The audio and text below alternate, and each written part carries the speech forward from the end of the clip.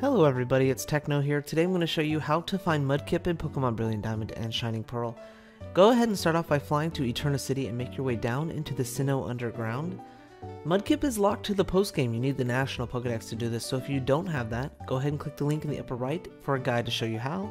Opening up the map here, you can see where Mudkip is located in any one of the highlighted areas. I suggest flying to Eterna City because there is one right nearby.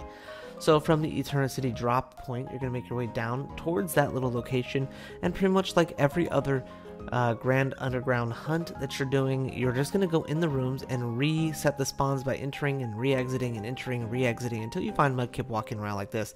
Mudkip actually took me a very long time to find, and I contemplated my life quite a few times there. So that is where you find Mudkip in Pokemon Brilliant Diamond and Shining Pearl. I hope you enjoyed the video, everybody, and as always, Techno's out.